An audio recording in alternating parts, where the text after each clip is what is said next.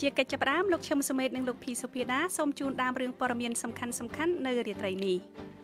ការបាក់ស្ពានអ៊ីតាលីមួយបានបណ្ដាលឲ្យមនុស្ស37នាក់ស្លាប់ប្រធានាធិបតីកូរ៉េខាងត្បូងសន្យាសហការជាមួយមេដឹកនាំកូរ៉េខាងជើងដើម្បីបញ្ចប់សង្គ្រាមកូរ៉េជាផ្លូវការកងកម្លាំងសន្តិសុខរដ្ឋាភិបាលអាហ្វហ្គានីស្ថានរាប់សិបនាក់បានស្លាប់នៅក្នុងការវាយប្រហារដោយពួកតាលីបានអធិរាជជប៉ុនបង្ហាញវិបដិសេរីចំពោះទង្វើសង្គ្រាមរបស់ជប៉ុនក្នុងសម័យសង្គ្រាមលោកលើកទី2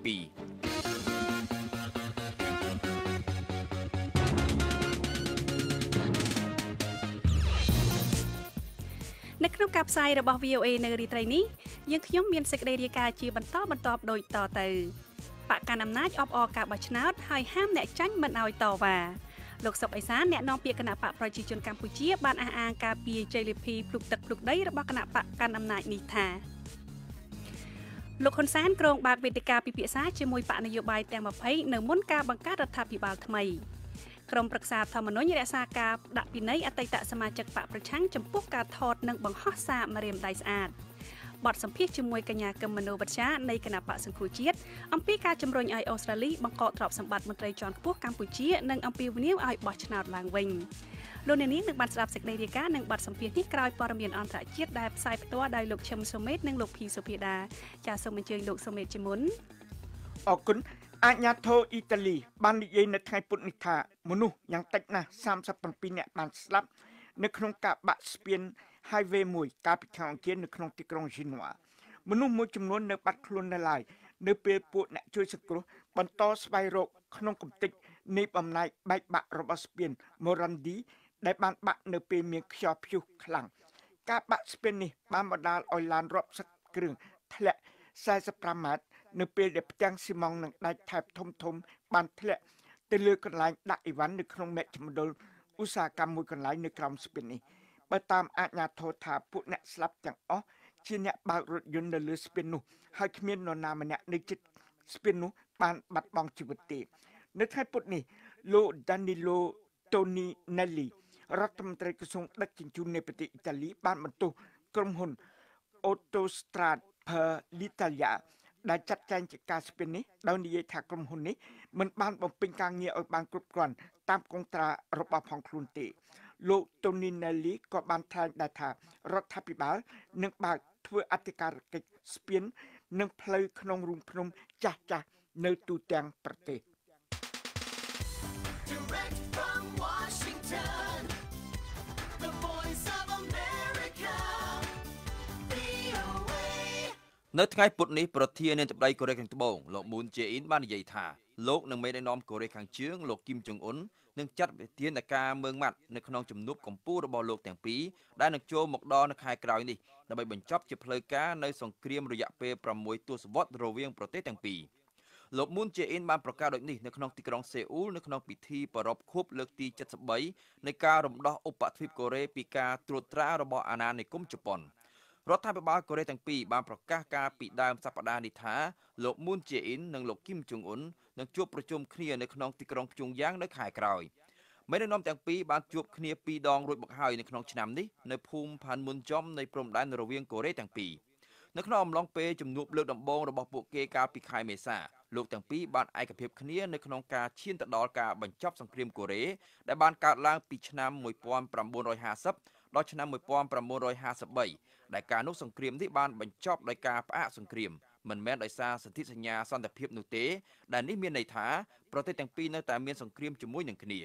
លោកមូនជេអ៊ីនបាននិយាយថាទោះបីជាការបង្រួបបង្រួមនយោបាយរវាងកូរ៉េខាងជើងនិងកូរ៉េខាងត្បូងមិនអាចសម្រេចបានក្នុងពេលឆាប់ៗនេះក៏ដោយក៏ការបង្កើតសន្តិភាពការអនុញ្ញាតឲ្យមានការធ្វើដំណើរទៅវិញទៅមករវាងកូរ៉េទាំងពីរនិងការបង្កើតនៅសហគមន៍សេដ្ឋកិច្ចរួមគ្នាមួយនឹងក្លាយជាការរំដោះដ៏ពិតប្រាកដរបស់កូរ៉េទាំងពីរ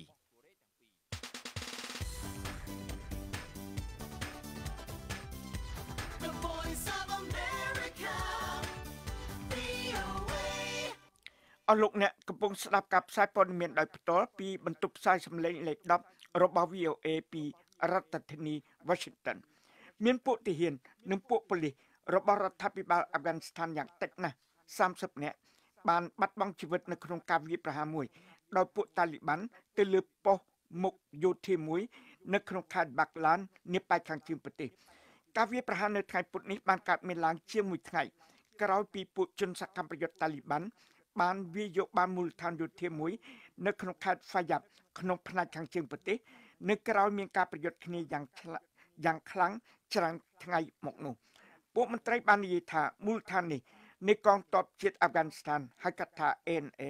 បានធ្លាក់ក្នុងកណ្ដាប់ដៃពួកតាលីបាននៅក្រោយពីទាហាននៅក្នុងមូលដ្ឋាននោះមិនបានទទួលយុទ្ធជនបន្ថែមនិងគ្មានការគ្រប់គ្រងតាមអាកាសហើយពួកគេក៏អស់គ្រាប់រំសេវនិងគ្រឿងផ្គត់ផ្គង់ឯទៀតផងដែរកាលពីថ្ងៃអង្គារពួកមន្ត្រីយោធានិងមន្ត្រីរដ្ឋាភិបាលតំបន់បានបញ្ជាក់ប្រាប់ VOA ថាទាហាន40នាក់ក្នុងបណ្ដាពួកទាហាន70នាក់ដែលតាំងទីនៅក្នុងមូលដ្ឋាននោះបានចុះចូលជាមួយពួកតាលីបាន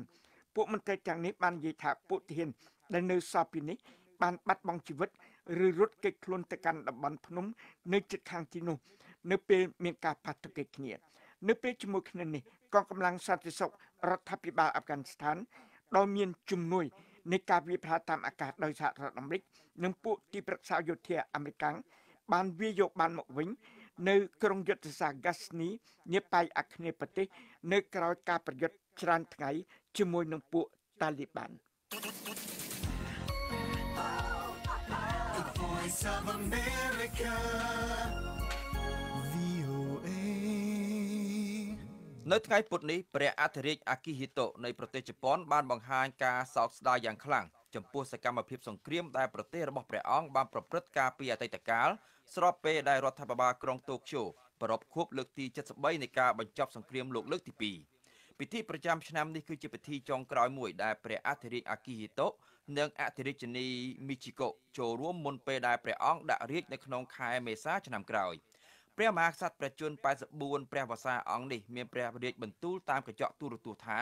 ដោយរំលឹកដល់អតីតកាលរបស់យើងនឹងការទុកក្នុងចិត្តនៅអារម្មណ៍សោកស្ដាយយ៉ាងខ្លាំងខ្ញុំសង្ឃឹមដោយស្មោះអស់ពីចិត្តថាការបំភ្លេចបំផ្លាញដែលបណ្ដាលមកពីសង្គ្រាមនឹងមិនកើតឡើងម្ដងទៀតនោះទេព្រះអង្គបានមានបន្ទូលបន្ថែមទៀតថារួមជាមួយនឹងប្រជារាស្ត្រជប៉ុនទាំងអស់ខ្ញុំសូមឧទ្ទិសដោយស្មោះអស់ពីដួងចិត្តចំពោះអ្នកដែលបានបាត់បង់ជីវិតដោយសារសង្គ្រាមទាំងនៅក្នុងសមរភូមិប្រយុទ្ធនិងទាំងនៅកន្លែងផ្សេងទៀតហើយខ្ញុំសូមបួងសួងឲ្យពិភពលោកមានសន្តិភាពនិងឲ្យប្រទេសជប៉ុនមានការអភិវឌ្ឍជានិរន្តរ៍តរៀងទៅកាលពីថ្ងៃទី15ខែសីហាឆ្នាំ1945ព្រះអធិរាជហ៊ីរ៉ូហ៊ីតូដែលជាព្រះបិតារបស់ព្រះអង្គបានប្រកាសពីការសម្រេចព្រះទ័យនៅក្នុងការចុះចាញ់សង្គ្រាមលោកលើកទី2ប្រទេសជប៉ុនបានចុះហត្ថលេខាលើឯកសារជាផ្លូវការដើម្បីទទួលស្គាល់ថាខ្លួនចាញ់សង្គ្រាមលោកលើកទី2នៅថ្ងៃទី2ខែកញ្ញាឆ្នាំ1945ប្រធានាធិបតីរុស្ស៊ី Vladimir Putin ប្រុងប្រៀបជួបជាមួយមេដឹកនាំកូរ៉េខាងជើង Kim Jong Un នៅពេលឆាប់ណាមួយនេះបើតាមរបាយការណ៍របស់បណ្ដាញផ្សាយព័ត៌មានរដ្ឋនៃប្រទេសកូរ៉េខាងជើងនៅពេលមានការស្រោះស្រួលគ្នាខាងការទូតនៅលើឧបទ្វីបកូរ៉េ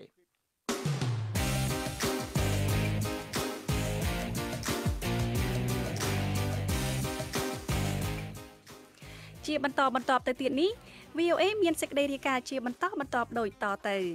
បកកណ្ដាលអំណាចអបអរការបោះឆ្នោតហើយហាមអ្នកចាញ់មិនឲ្យតវ៉ាលោកហ៊ុនសែនក្រុងបើកវេទិកាពិភាក្សាជាមួយបកនយោបាយទាំង20នៅមុនការបង្កើតរដ្ឋាភិបាលថ្មីក្រុមប្រឹក្សាធម្មនុញ្ញរក្សាការដាក់ពិន័យអតីតសមាជិកបកប្រឆាំងចំពោះការថតនិងបង្ហោះសារម្រាមដៃស្អាតហើយនៅក្នុងការផ្សាយរយៈពេល30នាទីចុងក្រោយយើងខ្ញុំមានបទសម្ភាសន៍ជាមួយកញ្ញាកឹមមនោវិជ្ជានៃគណៈបកសង្គ្រោះជាតិអំពីការជំរុញឲ្យអូស្ត្រាលីបង្កកទ្រព្យសម្បត្តិមន្ត្រីជាន់ខ្ពស់កម្ពុជានិងអំពីវិនិយោគឲ្យបោះឆ្នោតឡើងវិញហើយនឹងសេចក្តីរាយការណ៍អំពីលោកត្រាំរិះគន់ចិនដែលយកពន្ធគយលើកសិផលរបស់សហរដ្ឋអាមេរិក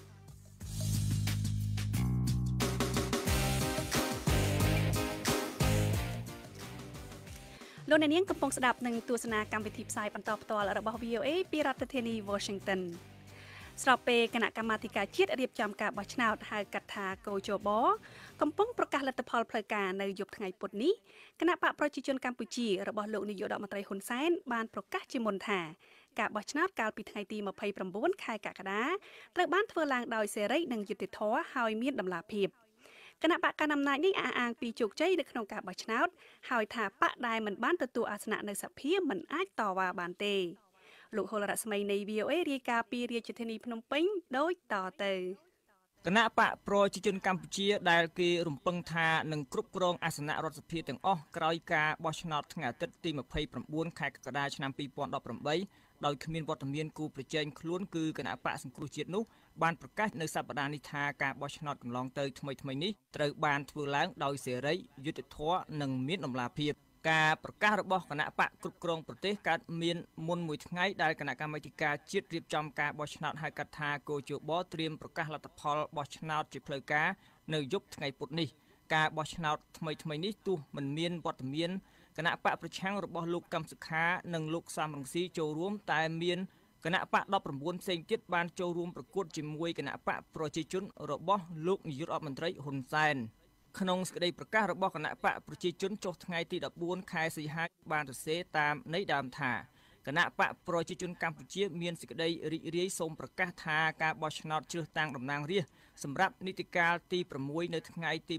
29ខែកក្កដាឆ្នាំ2018ត្រូវបានធ្វើឡើងដោយសេរីយុត្តិធម៌និងមានតម្លាភាពការបោះឆ្នោតនេះត្រូវបានចូលរួមដោយអ្នកបោះឆ្នោតដែលមានលក្ខណៈសម្បត្តិគ្រប់គ្រាន់យ៉ាងកុសករនិងបានទទួលស្គាល់ដោយអ្នកសង្កេតការណ៍ជាតិនិងអន្តរជាតិមកពីបណ្ដាប្រទេសជុំវិញពិភពលោកថាជាសញ្ញាណបញ្ជាក់យ៉ាងច្បាស់នៅភាពចាស់ទុំរបស់កម្ពុជានៅក្នុងលទ្ធិប្រជាធិបតេយ្យគណៈបកប្រជាជនក៏គ្រោងនឹងធ្វើសន្និសីទព័ត៌មានមួយនៅថ្ងៃប្រហ័សដើម្បីអបអរសាទរលទ្ធិប្រជាធិបតេយ្យសេរីពហុបករបស់កម្ពុជានិងដើម្បីប្រាប់អ្នកកាសែតអំពីលទ្ធផលផ្លូវការដែលបានពីការបោះឆ្នោតដែលប្រទេសនៅលោកខាងលិចនិងក្រុមអង្គការសិទ្ធិមនុស្សអន្តរជាតិចោទថាជាការបោះឆ្នោតคล้ายៗនិងធ្វើឡើងដើម្បីគ្រាន់តែបន្តអំណាចរបស់លោកហ៊ុនសែនប៉ុណ្ណោះហើយប្រជាជនកម្ពុជាក៏នឹងរងការគៀបសង្កត់បន្ថែមទៀតក្រោមរបៀបរបបដឹកនាំផ្ដាច់ការផងដែរលោកសុកអេសានអ្នកនាំពាក្យគណៈបកប្រជាជនកម្ពុជាមានប្រសាសន៍បញ្ជាក់ VOA នៅថ្ងៃពុធនេះថាគណៈបកគ្រប់គ្រងប្រទេសទំនងជាបានអាសនៈសភាច្រើនជាងគណៈបកនយោបាយណាទាំងអស់បើតាមលទ្ធផលបឋមចេញផ្សាយដោយគោជបកាលពីពេលថ្មីនេះលោកមិនអាចបញ្ជាក់ច្បាស់ថាបកកណ្ដាលអំណាចនឹងក្តោបយកអាសនៈទាំង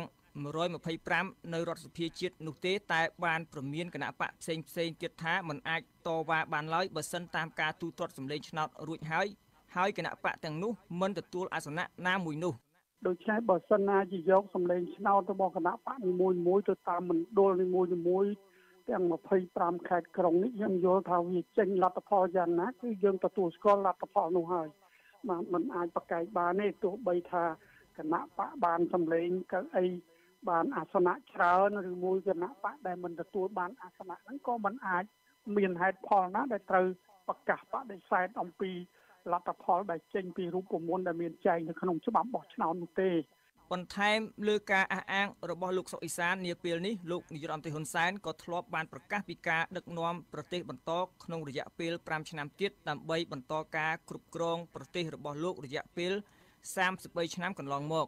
ទោះជាមានការអះអាងយ៉ាងណាក៏ដោយចុះប្រទេសប្រជាធិបតេយ្យធំរួមមានសហរដ្ឋអាមេរិកនិងសហភាពអឺរ៉ុបនិងបណ្ដាប្រទេសសម្ព័ន្ធមិត្តផ្សេងទៀតរបស់អាមេរិកនិងសហភាពអឺរ៉ុបបានសម្ដែងការខកចិត្តនិងរិះគន់ចំពោះការបោះឆ្នោតដែលគ្មានវត្តមានគណៈបកសង្គ្រោះជាតិដែលត្រូវបានរដ្ឋាភិបាលលោកនាយករដ្ឋមន្ត្រីហ៊ុនសែនរំលាយចោលកាលពីឆ្នាំមុនមានតែក្រមមន្ត្រីចិនដែលជាមហាអំណាចកុម្មុយនីសប៉ុណ្ណោះដែលបានចេញមុខមកអបអរសាទរថាការបោះឆ្នោតបានធ្វើឡើងដោយជោគជ័យលោកសុកអេសានដែលជាសមាជិកព្រឹទ្ធសភារបស់គណៈបកប្រជាជនបានការពារជ័យលាភីរបស់រដ្ឋាភិបាលដឹកនាំដោយគណៈបកប្រជាជនដែលបានរៀបចំការបោះឆ្នោតដោយជោគជ័យថ្មីនេះហើយបានអះអាងទៀតថាពលរដ្ឋខ្មែរទេដែលជាអ្នកសម្រេចជោគវាសនាខ្លួនឯងនោះមិនមែនប្រទេសប្រជាធិបតេយ្យដែលតែងតែរិះគន់រដ្ឋាភិបាលកម្ពុជានោះឡើយលោកបានបន្ថែមថាទោះបីមានតែគណៈបកមួយក្នុងរដ្ឋសភាក៏ប្រជាធិបតេយ្យនៅមានជីវិតដដែលនៅកម្ពុជាទោះបីថាគណៈបកណាមួយជាប់ឆ្នោតតែឯងនៅក្នុងសភាក៏វាឆ្លុះបញ្ចាំងអំពីខ្លឹមសារ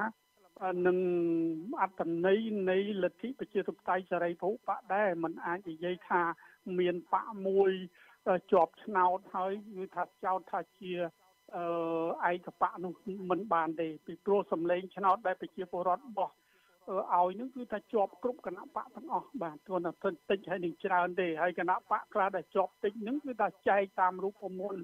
ដែលមានចែងក្នុងច្បាប់ទៅវាអត់បានកៅអីវាអត់បានអាសនៈដោយសារតែវាខ្វះជើង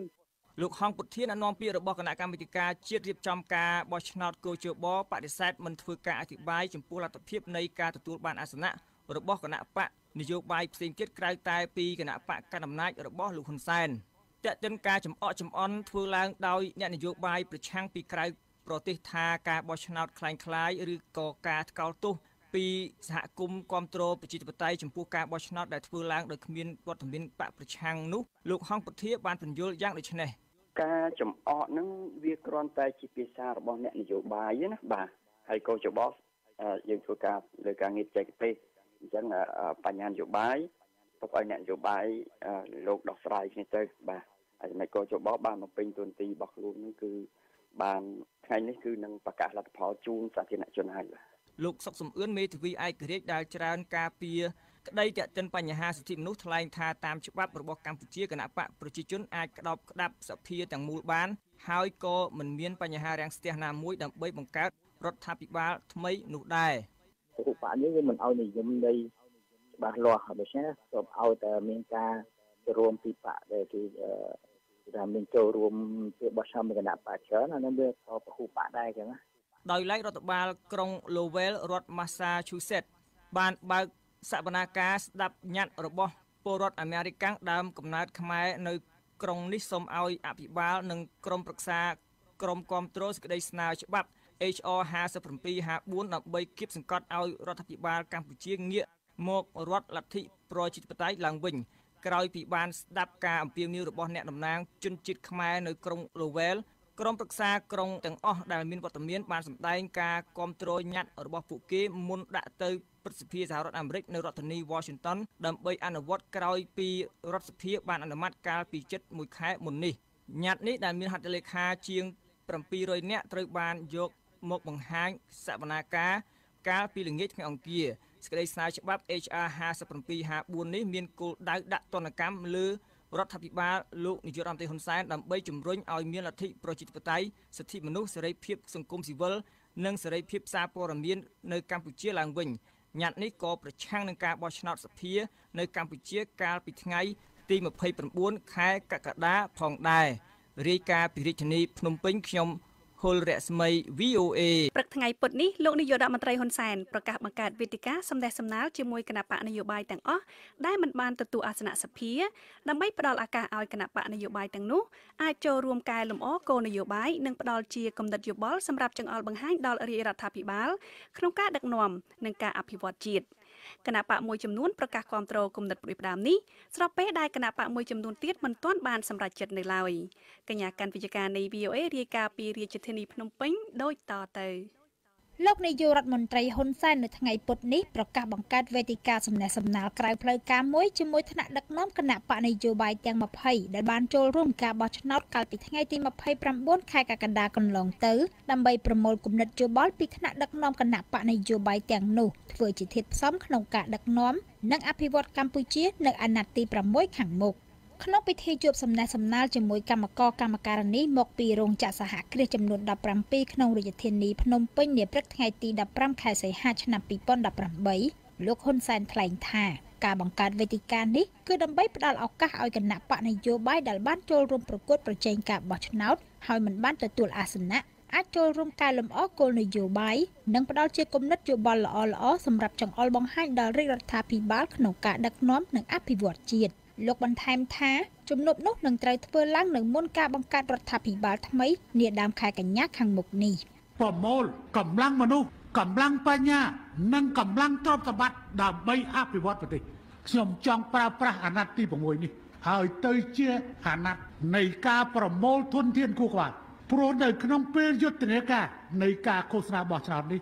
យើងបានឃើញមានសៀវភៅនេះសៀវភៅនោះដែលបោះចេញជាគោលនយោបាយគេបាននិយាយតាមនេះគេបាននិយាយតាមយកទៅជាស្រាប់និងធ្វើការត្រេះរិះពិចារណាទៅដល់គោលនយោបាយនៃគណៈបកនយោបាយដទៃ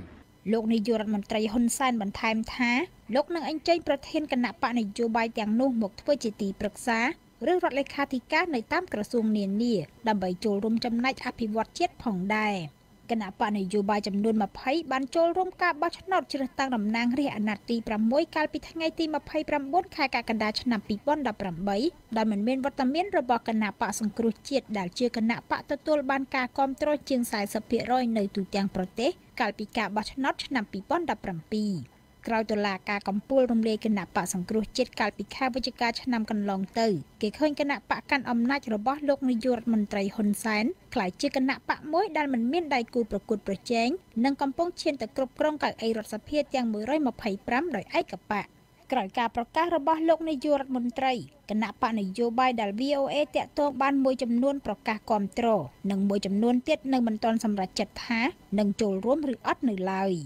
លោកយ៉ងសាងកុមារបេក្ខភាពនាយករដ្ឋមន្ត្រីរបស់គណៈបកប្រជាធិបតេយ្យមូលដ្ឋានដែលជាគណៈបកប្រើប្រាស់គោលនយោបាយបង្កើតរួមគ្នាជាមួយលោកបណ្ឌិតកែមលីក្នុងការដឹកនាំគណៈបកបានបង្ហោះវីដេអូមួយនារសៀលនេះលើទំព័រ Facebook គណៈបករបស់លោកថាគណៈបកប្រជាធិបតេយ្យមូលដ្ឋានគាំទ្រគំនិតនៃការបង្កើតវេទិកាសំណេះសំណាលជាមួយគណៈបកនយោបាយនេះគណៈបកជាតបតៃមូលដ្ឋានសូមស្វាគមន៍នៅគំនិតហ្នឹងក៏ប៉ុន្តែយើងសូមសំណូមពរឲ្យការសន្ទនាមតិរវាងគណៈបកនយោបាយហ្នឹងឈរទៅលើគុណតម្លៃស្មោះត្រង់ហើយនឹងចូលរួមចំណែកលើកស្ទួយនៅ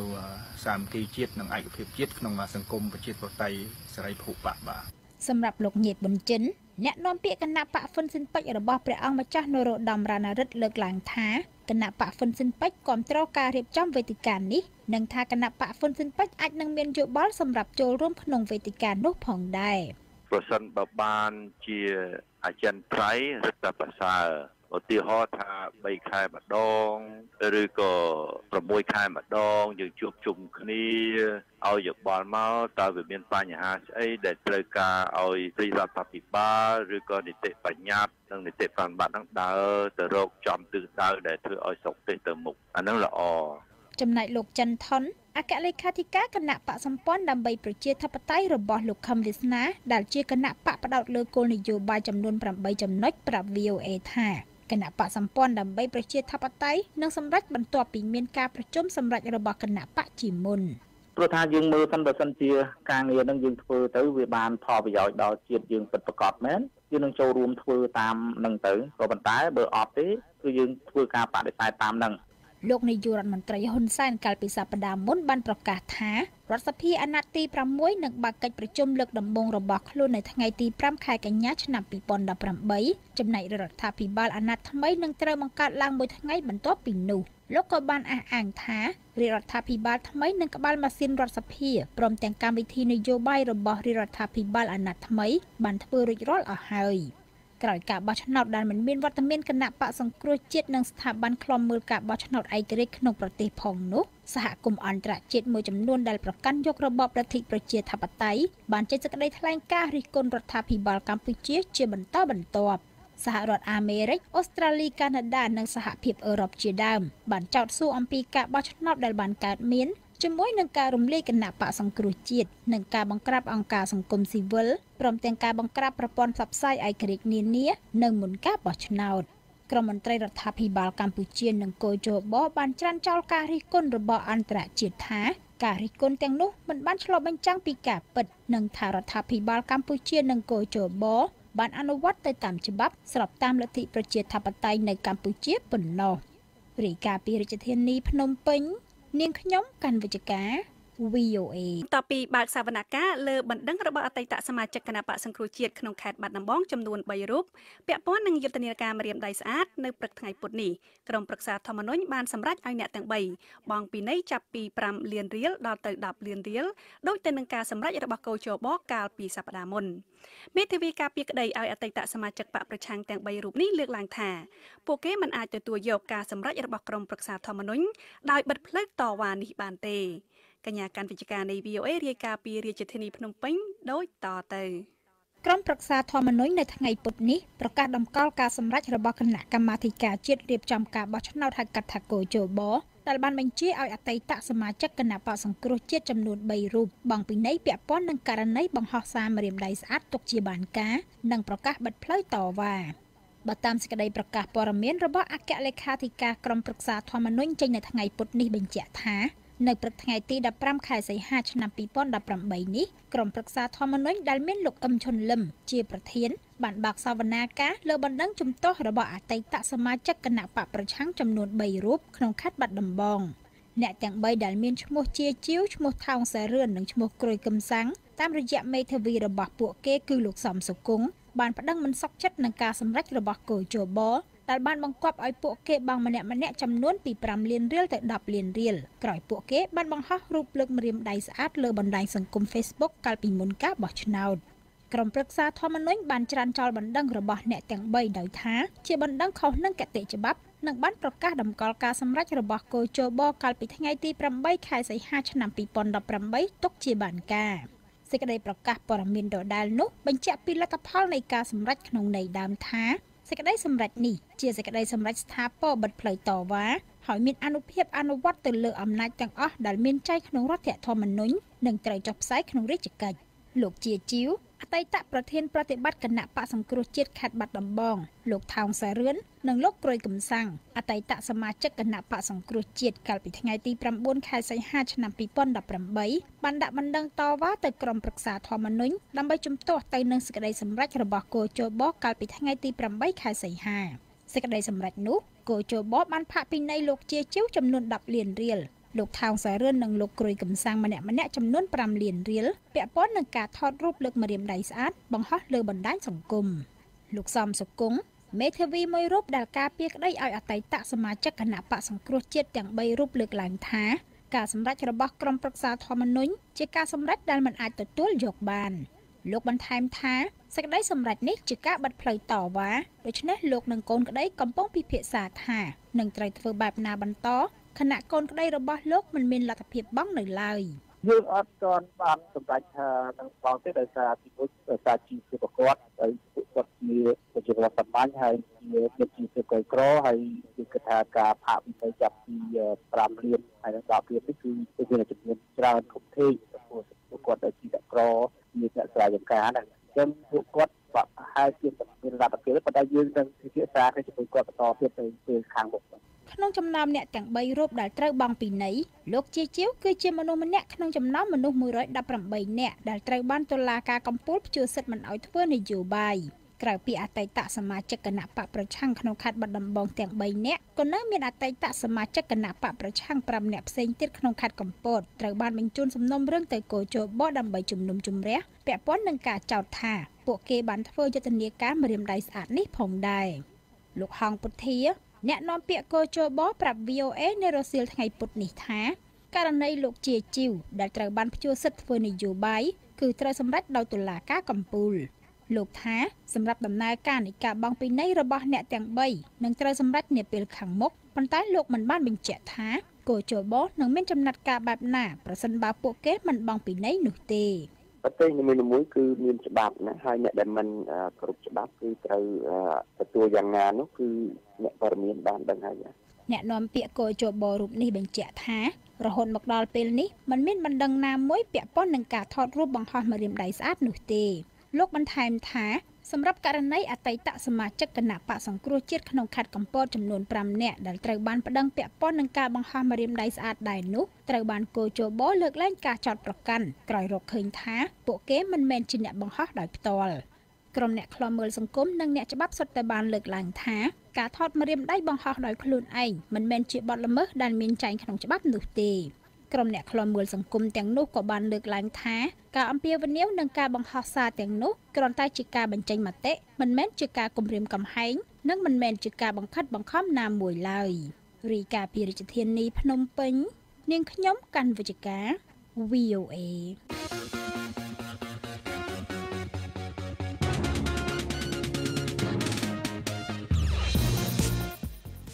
លោកអ្នកនាងជាទីមេត្រី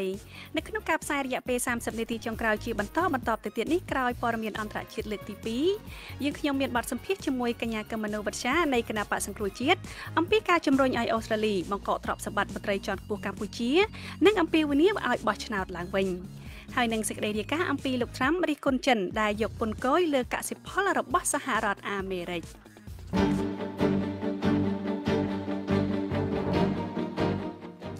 តទៅទៀតនេះលោកឈឹមសមេតនិងលោកភីសុភីដាសូមជូនដើមរឿងព័ត៌មានសំខាន់ជាលើកទី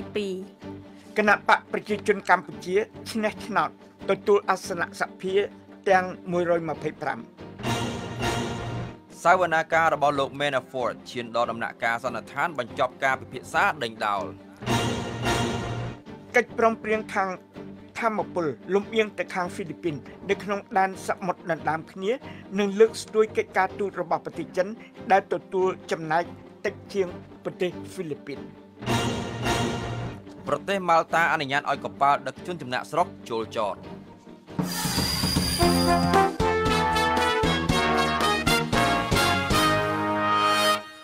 លំដាប់តទៅទៀតនេះលោកឈឹមសមេតនិងលោកភីសុភីដានឹងជូនព័ត៌មានទាំងស្រុងចាសសូមអញ្ជើញ អរគុណគណៈបកប្រជាជនកម្ពុជាបានឈ្នះអាសនៈសភាជាតិទាំង125នៅក្នុងការបោះឆ្នោតជាតិកាលពីខែកក្កដានេះបើតាមការប្រកាសរបស់គណៈកម្មាធិការជាតិរៀបចំការបោះឆ្នោតជាតិដែលផ្សាយតាមទូរទស្សន៍ជាតិកម្ពុជានៅយប់ថ្ងៃពុធនេះ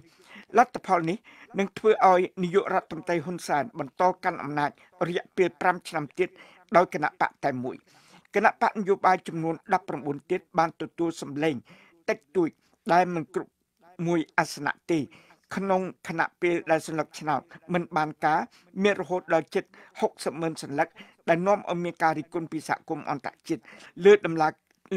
ណើរការរៀបចំការបោះឆ្នោតនិងការបិទសិទ្ធិអតីតគណៈបកប្រឆាំងដ៏ធំគឺគណៈបកសង្គ្រោះជាតិហ៊ុនសែនបានស្នើឲ្យរៀបចំរដ្ឋាភិបាលនៅថ្ងៃទី6ខែកញ្ញាខាងមុខនេះសូមអស់លោកអ្នករងចាំស្ដាប់ព័ត៌មានបន្ថែមនៅក្នុងការផ្សាយរបស់យើងនៅព្រឹកថ្ងៃប្រហោះ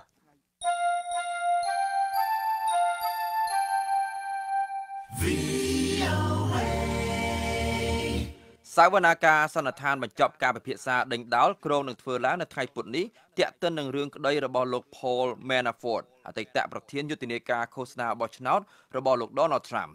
លោក Manafort រងការចោទប្រកាន់ថាបានបន្លំពន្ធដារនិងគណនីធនាគារក្រុមមេធាវីរបស់លោក Manafort បានសរុបរឿងក្តីរបស់ខ្លួនកាលពីថ្ងៃអង្គារម្សិលមិញដោយមិនមានការហៅសាកសីណាម្នាក់ឬក៏ឲ្យលោក Manafort ផ្ដល់សក្ខីកម្មនោះទេប្រសិនបើត្រូវតុលាការផ្ដន្ទាទោសលោក Manafort នឹងប្រឈមនឹងការជាប់ពន្ធនាគាររយៈពេលវែងនៅខែក្រោយលោកក៏គ្រោងនឹងចូលរួមនៅក្នុងសវនាការនៃបទចោទប្រកាន់ពាក់ព័ន្ធផ្សេងទៀតផងដែររដ្ឋអាជ្ញារបស់លោក Robert Mueller មេធាវីពិសេសស៊ើបអង្កេតករណីជ្រៀតជ្រែករបស់រុស្ស៊ីក្នុងការបោះឆ្នោតសហរដ្ឋអាមេរិកឆ្នាំ2016បានបង្ហាញភស្តុតាងប្រឆាំងនឹងលោក Manafort ដោយចោទប្រកាន់លោកថាបានលាក់ប្រាក់រាប់លានដុល្លារអាមេរិកនៅក្នុងគណនីធនាគារក្រៅប្រទេសដែលលោករកប្រាក់ទាំងនោះបាននៅពេលដែលលោកធ្វើការជាទីប្រឹក្សាឲ្យប្រធានាធិបតីអ៊ុយក្រែនដែលត្រូវគេទម្លាក់ពីតំណែងលោក Viktor Yanukovych លោកធ្វើការងារនេះមុនពេលលោកធ្វើជាប្រធានយុទ្ធនាការឃោសនាបោះឆ្នោតអស់រយៈពេលជាច្រើនខែឲ្យលោក Trump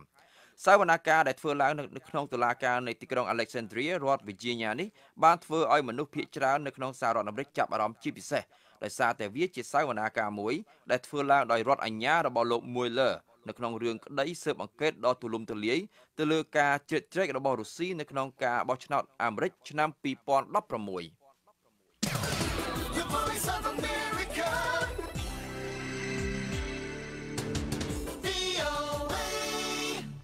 ពួកអ្នកវិភាគនិយាយថាសំណើបែងចែកសិទ្ធិលើប្រេងឬឧស្ម័នត្រូវរកឃើញជាមួយគ្នារវាងប្រទេសហ្វីលីពីននិងប្រទេសចិននៅក្នុងដែនសមុទ្រដណ្ដើមគ្នាដោយឲ្យប្រទេសហ្វីលីពីនទទួល 60% និងប្រទេសចិនទទួល 40% ជួយរដ្ឋាភិបាលក្រុងប៉េកាំងឲ្យការពារទំនាក់ទំនងខាងការទូតជាមួយរដ្ឋាភិបាលក្រុងម៉ានីលហើយនាំឲ្យប្រទេសចិនរក្សាកិត្តិយសភាពរបស់ផងខ្លួននៅក្នុងផ្នែកឯទៀតនៃទ្វីបអាស៊ីផងដែររដ្ឋមន្ត្រីក្រសួងការបរទេសរបស់លោកប្រធានាធិបតីហ្វីលីពីន Rodrigo Duterte បានត្រូវដកស្រង់ពាក្យសម្ដីដែលលោកបាននិយាយកាលពីថ្ងៃទី31ខែកក្កដាថារដ្ឋាភិបាលក្រុងប៉េកាំងចង់យកចំណែកតិចនៃប្រេងឥន្ធនៈ fossil ទាំងឡាយណាត្រូវរកឃើញនៅក្រោមបាតសមុទ្រចិនខាងត្បូងដែលប្រទេសទាំងពីរនេះបានដណ្ដើមអធិបតេយ្យភាពថាជារបស់ផងខ្លួន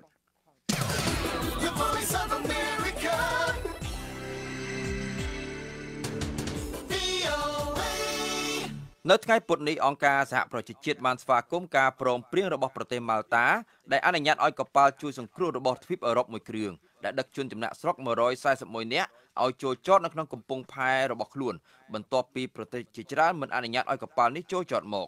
ទីភ្នាក់ងារជនភៀសខ្លួនរបស់អង្គការសហប្រជាជាតិបានបន្តសរសើរប្រទេសបារាំងអាល្លឺម៉ង់លុចហ្សំបួរប៉ុកទុយហ្គាល់និងអេស្ប៉ាញដែលបានចូលរួមជាមួយនឹងប្រទេសម៉ាល់តាដើម្បីទទួលយកជនចំណាក់ស្រុកទាំងនោះនៅពេលដែលពួកគេធ្វើដំណើរដល់ប្រទេសទាំងនោះបន្ទាប់ពីបានបដិសេធមិនឲ្យកប៉ាល់នេះចូលចតមកប្រទេសម៉ាល់តាបានបដូរចិត្តនៅពេលដែលប្រទេសចំនួន5ផ្សេងទៀតនៃសហភាពអឺរ៉ុបយល់ព្រមទទួលយកជនចំណាក់ស្រុកប្រទេសម៉ាល់តាហៅទង្វើនេះថាជាឧទាហរណ៍ដ៏ជាក់ច្បាស់មួយនៃការដឹកនាំនិងសាមគ្គីភាពរបស់បណ្ដាប្រទេសនៅទ្វីបអឺរ៉ុបមនុស្សរាប់ពាន់នាក់មកពីបណ្ដាប្រទេសនៅភាគខាងត្បូងនៃវាលខ្សាច់សាហារ៉ានៅទ្វីបអាហ្វ្រិកនិងប្រទេសមួយចំនួនទៀតដូចជាសេរីនិងអាហ្វហ្គានីស្ថានជាដើមព្យាយាមឆ្លងសមុទ្រមេឌីទែរ៉ាណេជារៀងរាល់ឆ្នាំដើម្បីគេចចេញពីសង្គ្រាមអំពើភេរវកម្មនិងភាពក្រីក្រនិងដើម្បីស្វែងរកជីវិតថ្មីនៅលើដែនដីនៃទ្វីបអឺរ៉ុបប្រធានាធិបតីរុស្ស៊ីវ្លាឌីមៀពូទីនប្រុងប្រៀបជួបជាមួយមេដឹកនាំកូរ៉េខាងជើងគីមចុងអ៊ុន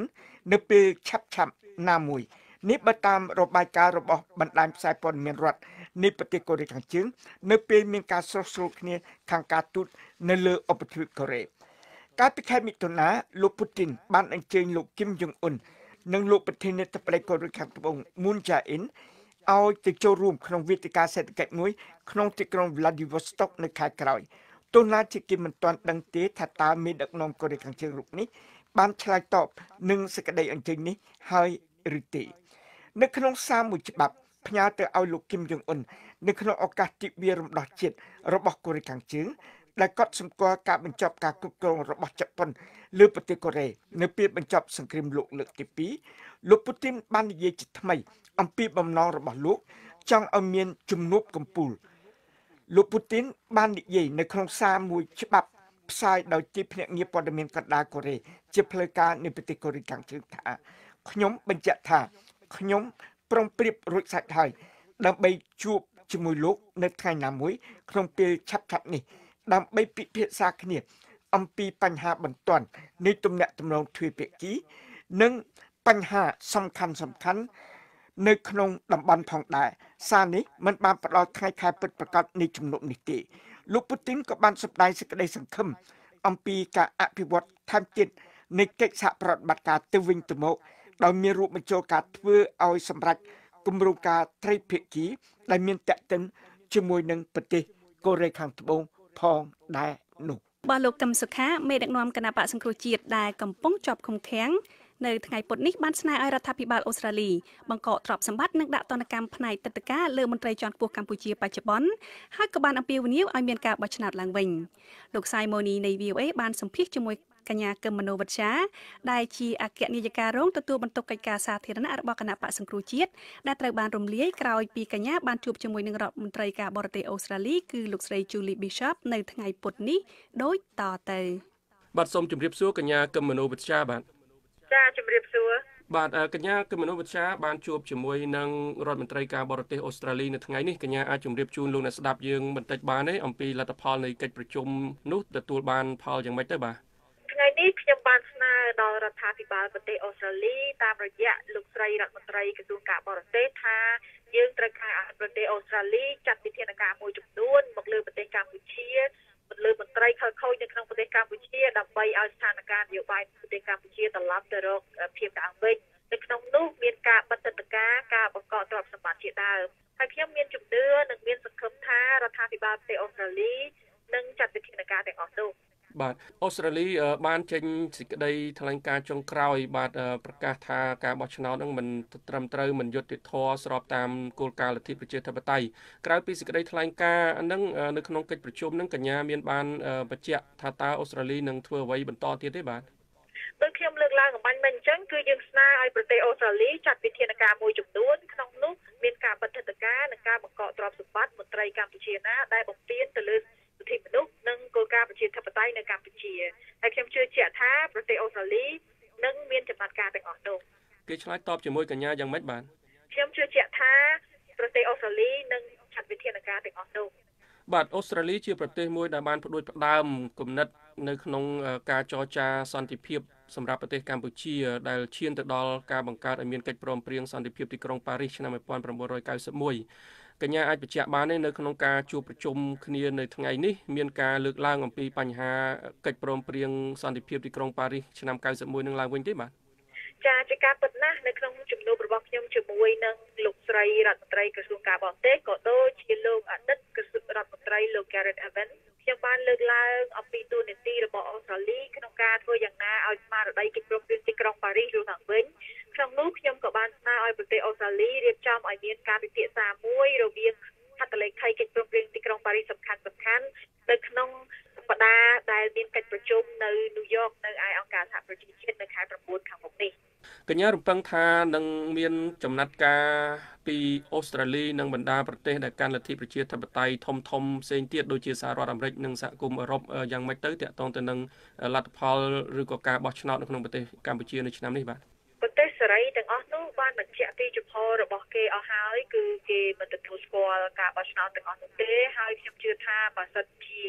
អ្នកកាន់អំណាចខាងក្នុងមិនកែប្រែអរិយាប័ត្រនោះសម្ពាធទាំងឡាយនឹងកើតមានឡើងហើយប្រទេសទាំងអស់នោះក៏បាននឹងកំពុងពិភាក្សាគ្នាដើម្បីសហការគ្នាទៅនឹងការដាក់សម្ពាធទាំងឡាយផងដែរបាទកញ្ញាអាចបញ្ជាក់បានទេថារហូតមកដល់ពេលនេះលោកកឹមសុខាដែលនៅជាប់ពន្ធនាគារយើងនិយាយភាសាសាមញ្ញបាទទោះបីជាគាត់ស្ថិតនៅក្នុងមន្ទីរឃុំឃាំងបណ្ដោះអាសន្នរងចាំការកាត់ទោសផ្លូវការក៏ដោយនោះបាទតើមានការជជែកពិភាក្សាគ្នាឬឲ្យសញ្ញាណាមួយពីខាងអូស្ត្រាលីទេតាក់ទងទៅនឹងសំណើសុំឲ្យលោកកឹមសុខានៅក្រៅឃុំនោះបាទប្រទេសអូស្ត្រាលីក៏ដូចជាប្រទេសសេរីមួយចំនួនធំគឺបាននឹងកំពុងស្នើឲ្យលោកកឹមសុខានៅក្រៅឃុំជាពិសេសតាក់ទងទៅនឹងការឡើងសវនកម្មថ្ងៃទី22នេះអញ្ចឹងអូស្ត្រាលីក៏ដូចជាប្រទេសដទៃទៀតដែរគឺបាននឹងកំពុងស្នើទៅលើបញ្ហានេះបាទកោជបនឹងប្រកាសលទ្ធផលនៃការបោះឆ្នោតកញ្ញាមានប្រតិកម្មយ៉ាងម៉េចទៅនឹងលទ្ធផលនៃការបោះឆ្នោតនៅឆ្នាំនេះខ្ញុំមិនចាប់អារម្មណ៍ទៅនឹងលទ្ធផលបោះឆ្នោតคล้ายៗការបោះឆ្នោតคล้ายៗនៅកម្ពុជាទេហើយខ្ញុំសង្ឃឹមថានឹងការបោះឆ្នោតមួយសារឡើងវិញនៅក្នុងប្រទេសកម្ពុជាដើម្បីតម្រង់ទិសប្រទេសកម្ពុជាត្រឡប់មករករបបសេរីពហុបកសារឡើងវិញបាទដោយសារតែលោកនាយករដ្ឋមន្ត្រីហ៊ុនសែនបានប្រកាសឲ្យថាលោកមិនខ្វល់ទៅនឹងសម្ពាធអន្តរជាតិទេបើទោះបីជាអ្នកវិភាគខ្លះមើលឃើញថាប្រទេសចិននឹងក្លាយទៅជាអ្នកគាំទ្ររបបលោកនាយករដ្ឋមន្ត្រីហ៊ុនសែនបន្តទៅទៀតតើកញ្ញាក្នុងនាមជាថ្នាក់ដឹកនាំម្នាក់របស់គណៈបកសង្គ្រោះជាតិដែលត្រូវបានរំលាយនឹងតើនឹងធ្វើអ្វីទៀតមានយន្តការឬក៏ការអំពាវនាវយ៉ាងម៉េចទៀតទៅដល់ភាគីណាទៀតក្នុងការរកអ្វីមួយដែលកញ្ញានិងគណៈបកសង្គ្រោះជាតិគិតថាជាការបោះឆ្នោតដែលត្រឹមត្រូវសេរីហើយអាចទទួលយកបានទាំងអស់គ្នានោះបាទខ្ញុំគ្រាន់តែចង់បញ្ជាក់ថាប្រទេសចិនមិនមែនជាប្រទេសដែលផ្ដល់ការអនុគ្រោះពន្ធដល់ប្រទេសកម្ពុជាទេដូច្នេះប្រទេសចិនមិនអាចជំនួសសហគមន៍សហភាពអឺរ៉ុបឬក៏សហរដ្ឋអាមេរិកក្នុងការអនុគ្រោះពន្ធដែលធ្វើឲ្យសេដ្ឋកិច្ចកម្ពុជារីកចម្រើនក្នុងរយៈពេល10-15ឆ្នាំកន្លងមកនេះទេខ្ញុំចង់បញ្ជាក់ថាការអនុគ្រោះពន្ធដែលយើងទទួលបានពីសហគមន៍សហភាពអឺរ៉ុបក៏ដូចជាសហរដ្ឋអាមេរិក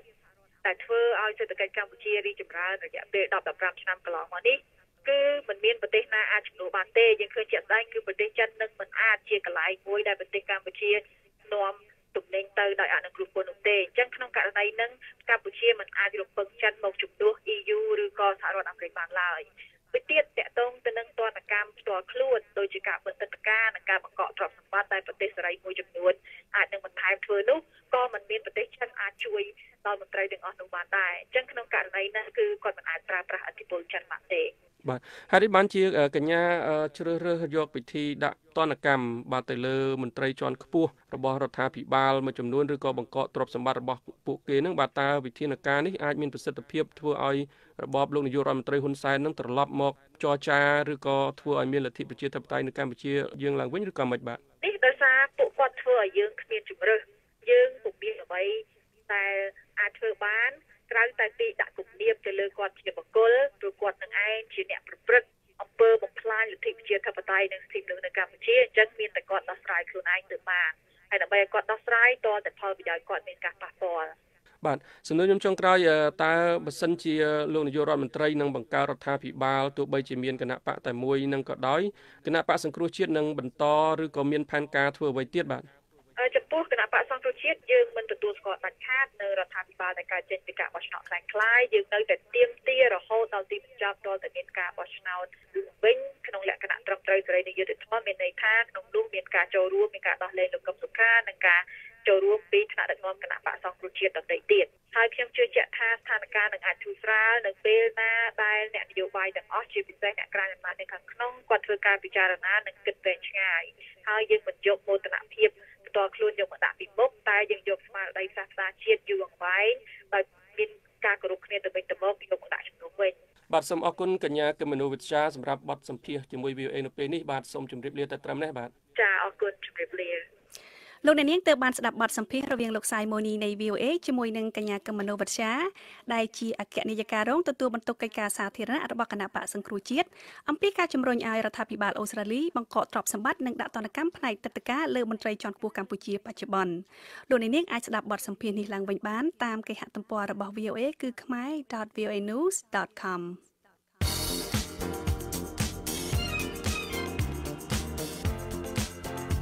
អស់លោកអ្នកនាងកំពុងតែស្ដាប់ VOA សំឡេងសហរដ្ឋអាមេរិក khmer.voanews.com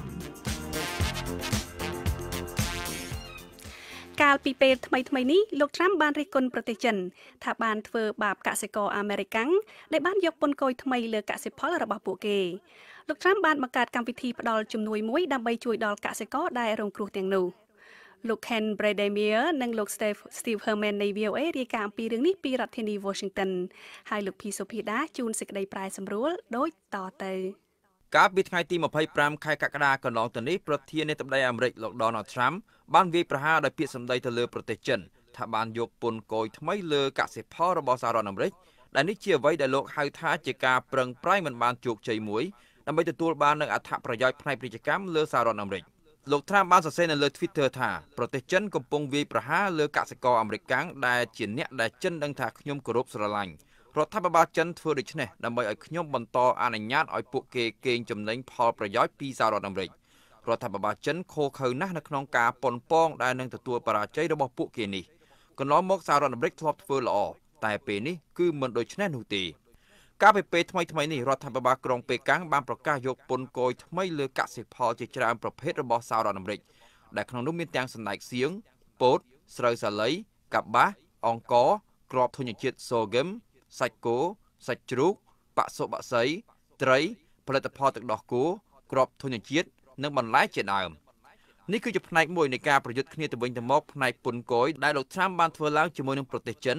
ដើម្បីធ្វើឲ្យរដ្ឋាភិបាលចិនបើកចំហទីផ្សាររបស់ខ្លួនបន្ថែមទៀតនិងបញ្ចប់នៅអ្វីដែលសហរដ្ឋអាមេរិកយល់ឃើញថាជាលក្ខខណ្ឌស្មុគស្មាញដែលតម្រូវឲ្យក្រុមហ៊ុនអាមេរិកប្រគល់ព័ត៌មានបច្ចេកវិទ្យាដែលជាកម្មសិទ្ធិរបស់ខ្លួនទៅឲ្យរដ្ឋាភិបាលចិនដើម្បីអាចធ្វើអាជីវកម្មបាននៅក្នុងប្រទេសចិនសហរដ្ឋអាមេរិកមានអនុភាពពាណិជ្ជកម្មរ៉ាំរ៉ៃជាមួយនឹងប្រទេសចិនទោះបីជាលោកត្រាំបានបំផោងតួលេខឆ្នាំ2017ថាមានចំនួន$517,000 លានអាមេរិកក៏ដោយរដ្ឋាភិបាលសហរដ្ឋអាមេរិកបានបញ្ជាក់ថាតាមពិតអនុភាពពាណិជ្ជកម្មមានតែចំនួន$375,600 លានអាមេរិកតែប៉ុណ្ណោះដោយសារតែចិនបានយកពន្ធគយថ្មីនេះកសិករអាមេរិកមួយចំនួនបានបង្ហាញការសង្ហាក់ចិត្តចំពោះការធ្លាក់ចុះនៃការលក់របស់ពួកគេភាគច្រើននៃអ្នកទាំងនោះគឺអ្នកគាំទ្រលោកត្រាំខ្លាំងក្លាបំផុតនៅក្នុងការបោះឆ្នោតប្រធានាធិបតីអាមេរិកកាលពីឆ្នាំ2016ដោយសារតែផលវិបាកផ្នែកហិរញ្ញវត្ថុកសិកម្មបានកើតឡើងមិនដល់4ខែផងមុនពេលការបោះឆ្នោតសភាពាក់កណ្ដាលអាណត្តិប្រធានាធិបតីអាមេរិកចូលមកដល់នៅខែវិច្ឆិកាខាងមុខនេះរដ្ឋបាលរបស់លោកត្រាំបានបញ្ជាក់កាលពីថ្ងៃទី24ខែកក្កដាថាខ្លួននឹងផ្ដល់ជំនួយថវិការហូតដល់$12,000 លានអាមេរិកដល់កសិករណាដែលរងគ្រោះដោយសារគោលនយោបាយយកពន្ធគយថ្មីរបស់លោកត្រាំកន្លងមកលោកត្រាំបាននិយាយថាពន្ធគយដែលលោកបានដាក់កំហិតនេះគឺត្រូវការចាំបាច់ដើម្បីបង្ខំទេឲ្យធ្វើកិច្ចព្រមព្រៀងពាណិជ្ជកម្មរបស់ពួកគេជាមួយនឹងសហរដ្ឋអាមេរិកមានភាពប្រសើរឡើងរដ្ឋមន្ត្រីកសិកម្មអាមេរិកលោក Sonny Perdue បាននិយាយថាការផ្ដល់ថវិកាជូនកសិករអាមេរិកកាំងនេះគឺជាការបញ្ជាក់យ៉ាងម៉ឺងម៉ាត់ដែលថាបណ្ដាប្រទេសផ្សេងទៀតមិនអាចសម្លុតកសិករអាមេរិកកាំងដើម្បីបង្ខំឲ្យសហរដ្ឋអាមេរិកចុះញ៉មនោះទេរដ្ឋបាលរបស់លោក Trump នឹងមិននៅស្ងៀមនៅពេលដែលកសិករអាមេរិកកាំងដែលប្រឹងប្រែងធ្វើការ រងគ្រោះធ្ងន់ធ្ងរដោយសារតែការយកពន្ធគយដែលមានលក្ខណៈប្រឆាំងនឹងខុសច្បាប់នេះទេមន្ត្រីសេដ្ឋវិមានបានអះអាងថាការដាក់កំហិតពន្ធគយរបស់សហរដ្ឋអាមេរិកនេះធ្វើឲ្យប៉ះពាល់ចាំបាច់តិចតួចតែប៉ុណ្ណោះរយៈពេលខ្លីនៅក្នុងសហរដ្ឋអាមេរិកប៉ុន្តែនឹងសម្រេចបាននៅផលប្រយោជន៍ធំរយៈពេលវែងសម្រាប់សេដ្ឋកិច្ចសហរដ្ឋអាមេរិកប៉ុន្តែសមាជិកសភាមួយចំនួនដែលក្នុងនោះមានទាំងសមាជិកសភាខាងគណៈបក្សសាធារណរដ្ឋដែលមកពីរដ្ឋពឹងផ្អែកលើវិស័យកសិកម្មផងដែរបានរិះគន់លើគម្រោងរបស់លោក Trump នៅក្នុងការផ្ដល់ថវិកាសងកសិករអាមេរិកទាំងនេះលោក Kevin Khmer សមាជិកសភាខាងគណៈបក្សសាធារណរដ្ឋមកពីរដ្ឋ North Dakota បាននិយាយថាកសិករអាមេរិកចង់បានការធ្វើពាណិជ្ជកម្មមិនមែនជំនួយនោះទេរដ្ឋ North Dakota គឺជារដ្ឋមួយដែលវិស័យកសិកម្មតែមួយគត់រួមចំណែកចំនួន 1/4 នៃគ្រឹះចំណូលរបស់រដ្ឋនេះលោក Ben Sass សមាជិកព្រឹទ្ធសភាខាងគណៈបក្សសាធារណរដ្ឋនៃរដ្ឋ Nebraska បាននិយាយថាសង្គ្រាមពាណិជ្ជកម្មនេះកំពុងបង្កបញ្ហាដល់កសិករការយកពន្ធគយនិងការផ្ដល់ជំនួយថវិការបស់រដ្ឋបាលលោក Trump ដូចនេះនឹងមិនធ្វើឲ្យសហរដ្ឋអាមេរិកអស់ចាម្ដងទៀតនោះទេវិធានការទាំងនេះគឺមានតែធ្វើឲ្យសហរដ្ឋអាមេរិកធ្លាក់ចុះដុនដាបខាងសេដ្ឋកិច្ចដោយកាលពីឆ្នាំ1929តែប៉ុណ្ណោះលោក Bob Corker សមាជិកព្រឹទ្ធសភាខាងគណៈបក្សសាធារណរដ្ឋមកពីរដ្ឋ Tennessee ដែលជារដ្ឋមួយដែលសម្ដេចសៀងគឺជាដំណាំនាំមុខបាននិយាយថារដ្ឋាភិបាលអាមេរិកមាននៅគោលនយោបាយដ៏អាក្រក់មួយដែលបញ្ជូនកសិករទៅកាន់អគារសម្រាប់មនុស្សអនាថារស់នៅហើយបន្ទាប់មកនឹងផ្គត់ផ្គង់ពួកគេបន្ទាប់មកទៀតរដ្ឋាភិបាលអាមេរិកនឹងខ្ចីលុយពីប្រទេសផ្សេងទៀតវាពិតជាពិបាកនឹងជឿមែនថាមកទល់ពេលនេះហើយនៅតែមិនទាន់មានការជំទាស់ដាច់អហង្ការណាមួយនៅក្នុងសភាលើបញ្ហានេះលោកស្រី Jackie Spire គឺជាសមាជិករដ្ឋសភាខាងគណៈបកប្រជាធិបតេយ្យប្រចាំសង្កាត់មួយនៃរដ្ឋ California ដែលជាសង្កាត់ដ៏រីកចម្រើនមួយដែលល្បីឈ្មោះខាងដំណាំកូនស្ពៃក្តោបតូចៗនិងផលិតកម្មផ្លែទំពាំងបាយជូរលោកស្រី Jackie Spire បានសរសេរនៅលើ Twitter ថាប្រធានាធិបតី Trump លោកបានបង្កើតបញ្ហានេះដោយសារតែសង្គ្រាមពាណិជ្ជកម្មរបស់លោកហើយឥឡូវនេះលោកក្រុងនឹងចំណាយថវិកាចំនួន$12,000 លានអាមេរិកដើម្បីឲ្យកសិករដែលបោះឆ្នោតឲ្យលោកមានការស្ងប់ចិត្តសមាគមសណ្តែកសៀងអាមេរិកកាំងបានបញ្ជាក់នៅក្នុងសេចក្តីប្រកាសរបស់ខ្លួនថាទោះបីជាកសិករផលិតសណ្តែកសៀងសាទរចំពោះការដែលរដ្ឋបាលរបស់លោក Trump ទទួលស្គាល់ថាការយកពន្ធគយទាំងនេះបានបណ្ដាលឲ្យមានការធ្លាក់ចុះនៃការនាំចេញនិងថ្លៃកសិផលក៏ដោយក៏គម្រោងដែលរដ្ឋបាលរបស់លោក Trump បានប្រកាសឡើងនេះគឺផ្ដល់ជំនួយតែរយៈពេលខ្លីតែប៉ុណ្ណោះនៅក្នុងសេចក្តីប្រកាសរបស់ខ្លួនសមាគមនេះបានអំពាវនាវឲ្យមានយុទ្ធសាស្ត្ររយៈពេលវែងមួយដើម្បីកាត់បន្ថយផលលើផ្នែកពាណិជ្ជកម្មដំណាំសណ្តែកសៀងដែលកំពុងតែកើនឡើងនិងការបន្តធ្លាក់ចុះនៅតម្លៃកសិផលនេះដែលក្នុងនោះមានទាំងគម្រោងលុបចោលការយកពន្ធគយដែលប៉ះពាល់ទាំងនេះផងដែរលោក Mark Santoxi កសិករដំណាំផ្លែ Cherry ជូរនៅរដ្ឋ Michigan បានប្រាប់ VOA ថាទោះបីជាកម្មវិធីរបស់សេដ្ឋវិមាននៅក្នុងការផ្ដល់ជំនួយដល់កសិករមិនបានផ្ដល់ផលប្រយោជន៍ផ្ទាល់ដល់លោកក៏ដោយក៏លោកសប្បាយចិត្តដែលលោកប្រធានាធិបតី Trump បានសម្រេចអនុវត្តគម្រោងនេះលោកបាននិយាយយ៉ាងដូចនេះថាខ្ញុំគិតថាយើងចូលរួមនៅក្នុងការប្រយុទ្ធរយៈពេលវែងជាមួយនឹងរដ្ឋាភិបាលចិនដូច្នេះកម្មវិធីនេះនឹងមានដំណើរការវែងឆ្ងាយនៅក្នុងការជួយកសិករអាមេរិកកាំងដែលនៅជួរមុខពីរដ្ឋធានី Washington ខ្ញុំភីសុភាដាខ្ញុំជឹងពូជីន VOA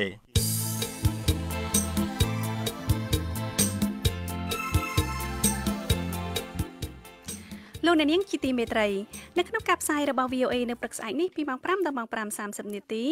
សូមលោកអ្នកនាងរងចាំស្ដាប់សេចក្តីរាយការណ៍ព័ត៌មានថ្មីៗពីប្រទេសកម្ពុជាពីតំបន់អាស៊ីនិងពីជុំវិញពិភពលោក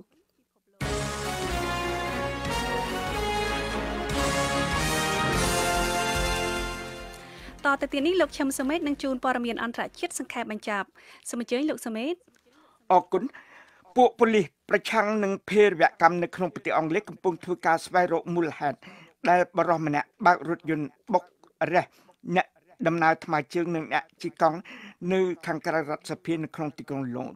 ហេតុការណ៍បុករះនេះបានកើតឡើងកាលពីថ្ងៃអង្គារម្សិលមិញដោយបានធ្វើឲ្យមនុស្ស3នាក់រងរបួសហើយភ្លាមនោះប៉ូលីសបានចាប់ខ្លួនអ្នកបើករថយន្តនោះអាជ្ញាធរបានបញ្ជាក់ថាបរិសុទ្ធនោះជាជនជាតិអង់គ្លេសមានអាយុ29ឆ្នាំជននោះត្រូវបានឃុំខ្លួនក្រោមបទសង្ស័យថាមានគម្រោងធ្វើសកម្មភាពភេរវកម្ម The voice voice of America. VOA ប្រធានាធិបតីកូរ៉េខាងត្បូងលោកមុនជាអ៊ីនបានមានប្រសាសន៍ថារដ្ឋាភិបាលរបស់លោកគ្រោងនឹងចាប់ផ្ដើមគម្រោងផ្លូវដែករួមគ្នាជាមួយនឹងប្រទេសកូរ៉េខាងជើងក្នុងឆ្នាំនេះស្របពេលនោះដែរលោកក៏បានបញ្ជាក់ពីគោលបំណងនៅក្នុងការបង្កើតកិច្ចសហប្រតិបត្តិការសេដ្ឋកិច្ចពេញទំហឹងនៅពេលដែលមានដំណើរវិវត្តទៅមុខនៃការលុបបំបាត់នុយក្លេអ៊ែររបស់កូរ៉េខាងជើង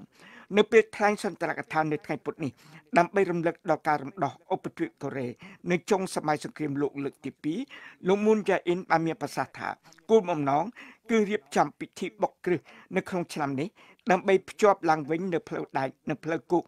ដោយដែលបានយល់ស្របគ្នាជាមួយនឹងមេដឹកនាំកូរ៉េខាងជើងលោកគីមយ៉ុងអ៊ុននៅក្នុងសេចក្តីប្រកាសភូមិផាន់មុនជុំការភ្ជាប់ឡើងវិញនៅផ្លូវដែកនិងផ្លូវគោកគឺជាការចាប់ផ្ដើមនៅភាពចម្រុងចម្រើនរួមគ្នានៅលើឧបទ្វីបកូរ៉េលោក Jim Mattis រដ្ឋមន្ត្រីក្រសួងការពារប្រទេសសហរដ្ឋអាមេរិក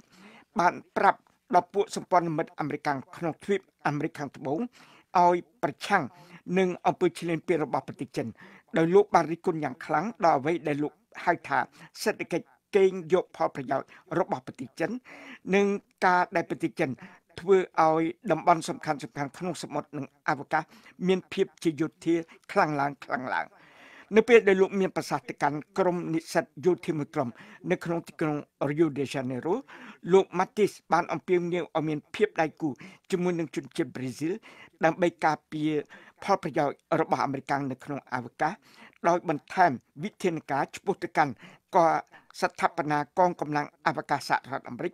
ដែលជាប្រតិកម្មផ្អែកទៅលើសមត្ថភាពវាយប្រហាររបស់ប្រទេសចិននិងប្រទេសរុស្ស៊ីលោករដ្ឋមន្ត្រីក្រសួងការពារប្រទេសអាមេរិកបានផ្ដល់ឧទាហរណ៍មួយនៅពេលដែលប្រទេសចិនបានប្រើកាំជ្រួចមីស៊ីលមួយគ្រឿងដើម្បីបំផ្លាញផ្កាយវិទ្យាសាស្ត្រមួយរបស់អាមេរិកក្នុងបណ្ដាផ្កាយវិទ្យាសាស្ត្ររបស់អាមេរិកក្នុងអវកាសកាលពីឆ្នាំ2007 ទោះណាជាមានការវាយប្រហារធំដោយពួកតាលីបាននៅក្នុងខេត្តនានានៃប្រទេសអាហ្វហ្គានីស្ថានក៏ដោយក៏រដ្ឋាភិបាលនៃប្រទេសអាហ្វហ្គានីស្ថាននៅតែពិចារណាអំពីការប៉ុនប៉ងធ្វើឲ្យមានកិច្ចជប់បាញ់គ្នាថ្មីមួយនៅក្នុងពិធីបុណ្យអេដ